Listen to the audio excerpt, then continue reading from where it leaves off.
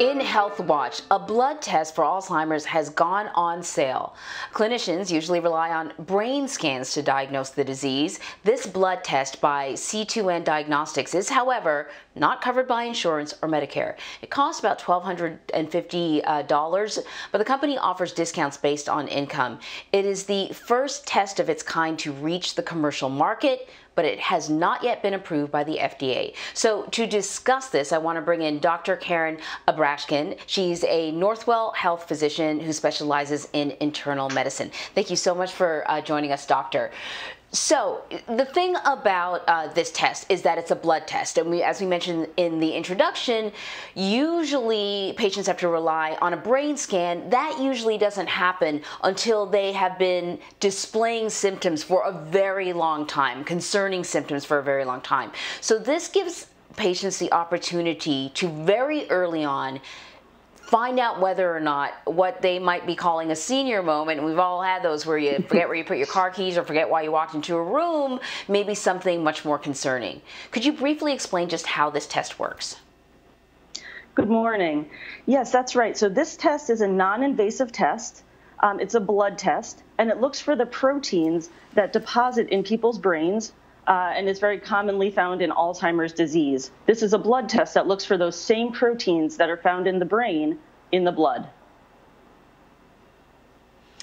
So notably, the test has not been endorsed by the Alzheimer's Association yet. They're waiting for FDA approval and wider testing. And their vice president told the Associated Press, and these are his words, it's not quite clear how accurate or generalizable the results are. Do you agree with that? And what more do we need to see to feel more confident about this test? Yeah, I think there's two key steps that need to happen before this test really becomes more widespread. One is that we need to see the data that's being used to develop the test. We haven't seen that data yet. It hasn't been published. And so we don't know how sensitive or specific this test is for Alzheimer's.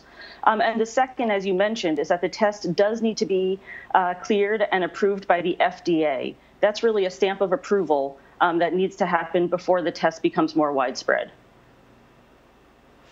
So here's the thing. There's no cure for Alzheimer's. And so my next question is, if this test works and if it becomes widely available, is there a benefit to getting the test? I know it's a lot cheaper and easier than the current test, but if you can't do anything about the progression, then what's the point? Yeah, I do think that it's very important to diagnose what's going on when somebody has cognitive impairment. So understanding if it's Alzheimer's, there's different ways that you can support people who have Alzheimer's, and in the future there may be more treatments for this illness. It's equally important to understand when somebody does not have Alzheimer's and to rule that out and to look for other causes of cognitive impairment. So either way, ruling in the illness or ruling out the illness is very important for any individual who's showing signs of cognitive impairment. And we are actually learning more and more about Alzheimer's. And there's a new study out, a new UC San Francisco study that's linked Alzheimer's to air pollution levels from cars, from factories, power plants, wildfires even. What's the significance of this study, and does this square with what we know about the disease? Yeah, this is a very important study. Alzheimer's is a multifactorial problem. That means that there's a lot of different things that go into this illness. There's a genetic component.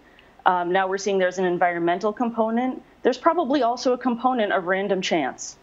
Understanding all of the different components will allow us to be able to understand the illness better, hopefully do things to reduce people developing this devastating illness. And it also points to the fact that climate change and other influences in our environment do have real impacts on human health. Yes, the more we know, the more we can change, the more we can hopefully reduce the number of people that are afflicted. Dr. Karen Abrashkin, thank you so much. Thank you.